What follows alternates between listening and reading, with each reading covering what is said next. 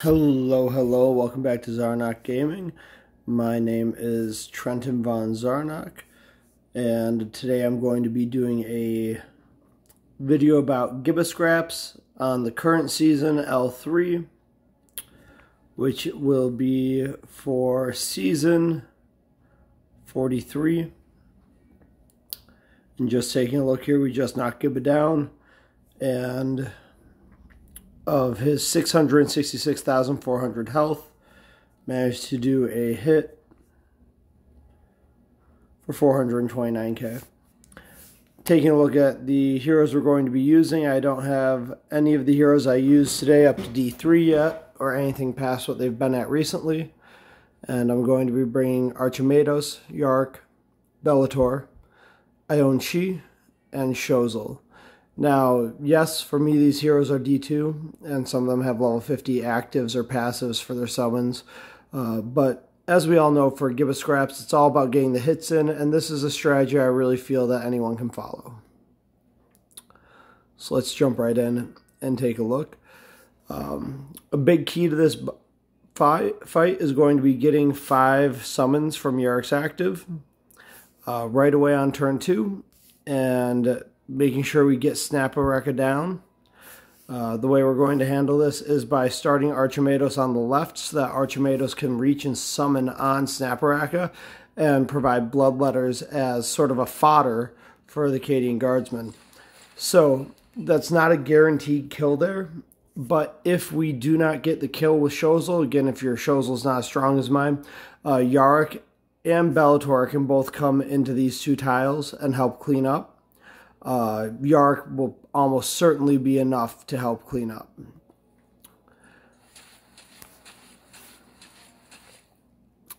But because we don't need to use Yark to clean up, we get a lucky ranged hit off there. And as you can see, the enemies focus all the bloodletters, and Gibba always takes this high ground spot that can be fully surrounded. So now our big key is not letting him move. He will love to move up to other high ground, someplace where it's harder to pin him down.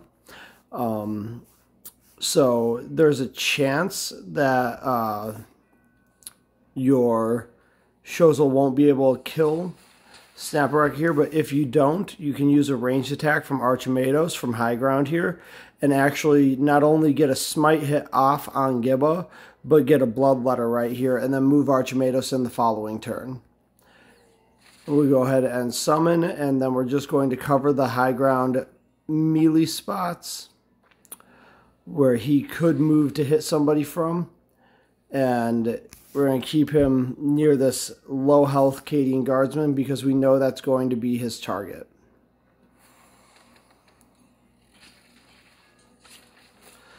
And we get an unlucky flee, but that's okay. Our Shozel drones take care of the rest of the tanks for us.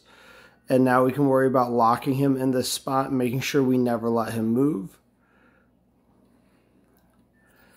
It's really important that you put Bellator in this tile to spawn, because as Gibbascrapz hits your units really hard and kills them, your Inceptors are always going to move to the most favorable tiles. So if you spawn with Bellator from here and your Inceptors end up here, here, and here, these 2 Inceptors are going to want to move. This Inceptor will move as someone dies to get off of the barbed wire. This Inceptor will move just to get to high ground. So first he'll kill someone on low ground over here who's not an Inceptor, not as beefy, and this guy will move, and you won't be able to get your Bellator over for extra hits, and then he'll kill someone else who's squishy and isn't an Inceptor up here, and again you'll lose an Inceptor and you'll lose those extra hits. So it's really important to summon from right in between the 2 non-negative high ground spots here, because those Bellator summons aren't going to move no matter what. And we got our second Yark summon. We refresh Yark on the last turn with Ionchi and get a 3rd drone up. Now we're really caking up the damage. We're going to go from 63k to 148k right there.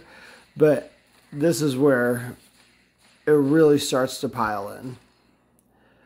And so you're just going to go through, get your hits, get your extra hits from the Bellator summon. And you can see we do a massive jump from 148 all the way to 267. And here, the Bellator summon, like we predicted, leaves the barbed wire and goes over there. And that allows us to move Yark in and keep him locked into melee. And now he should hit Aeon Shi for the rest of the battle. Maybe Yark, probably Aeon Shi. I don't actually remember. Oh, he goes for Yark. But it's the last round. As you can see, we got another huge 100-something thousand damage. And now we're going to go, and we're going to get to what is actually one of the most important parts of hitting Rotbone and Gibbascrapz, in my opinion, which is doing the math. And the math is actually pretty easy to do very quickly so that you can share with your guildmates on Discord what your run's going to be. And so all we're going to do is count 1, 2, 3, 4, 5, 6, 7, 8, 9, 10, 11, 12, 13, 14, 15, 16, 17, 18 for this Bellator summon hitting twice, 19 for this Bellator hitting twice, and then 20 for my final hit, which is going to be Aeon Shozel. For some reason, I always hit with Shozel last. So when I clicked on Shozel's damage prediction here, it showed he was going to hit Gibba for 1,300. So I look at the current boss health, 298,300. I subtract 1,300 from it, and it's going to be 297k. And I'm going to mentally add 1,300 to my current damage to about 269k. And I'm going to go ahead and pull out my calculator. So we have 297,000 left, times 1%, times 20 hits, plus the 369,000 I've already done. My estimated damage is going to be 428,400. And so I can go then onto my Discord and share with my team that that's my estimated damage output, and go ahead and get my final hit. And 429, right about perfect. So it's a great run that can be used. Obviously, there's some other options. If you don't have Archimedos, you can go ahead and pull Gibbascrapz down into Rivas's Overwatch, and by using Shozel to kill the same tank on the left side and then placing Rivas in that tile and activating Overwatch. But you'll definitely get more units up front by using Bloodletters, even if your Archimedos isn't very powerful, and then just making sure you clear out, summon, and surround. Anyways, that's all I got for you guys today. I'll continue making more videos. If anybody would love to put in my referral code, if you're not level 25 yet, GUM29DO. So thanks for tuning in, and happy hunting out there, guys.